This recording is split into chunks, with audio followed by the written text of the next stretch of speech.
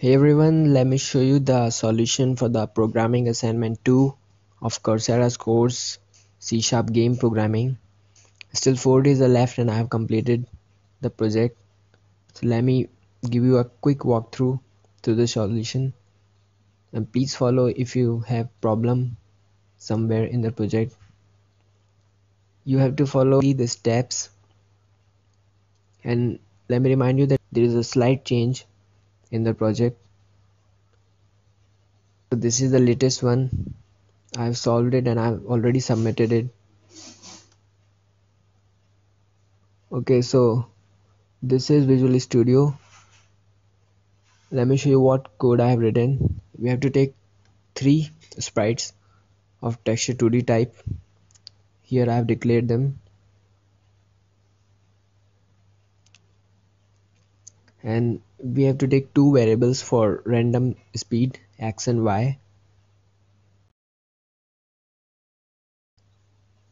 Okay, now in the load content method we have to refer the 3 sprite variables to the images that I have selected, m1, m2 and m3, and these images are located here in the PNG format.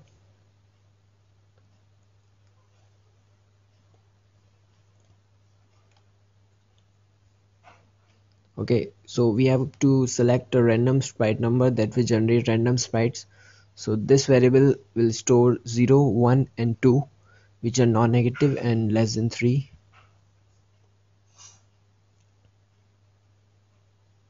Now we have a if statement which will select the current sprite, store the value in current sprite variable.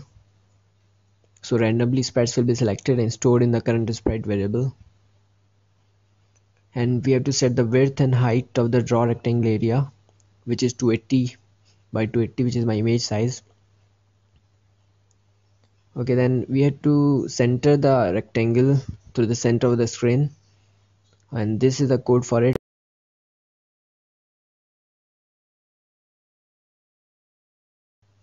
Now we have to generate x and y random coordinates ranging from -4 to 4, and we have to move the rectangle from the center of the screen and in all the direction decided by the random coordinates x and y.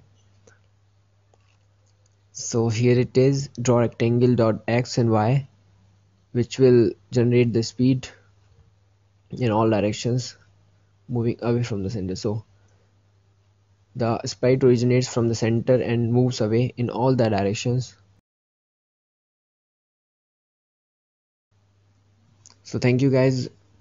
I recommend you to refer to this code if you have any problem in between, but I strongly recommend you to follow your own solution. Thank you guys.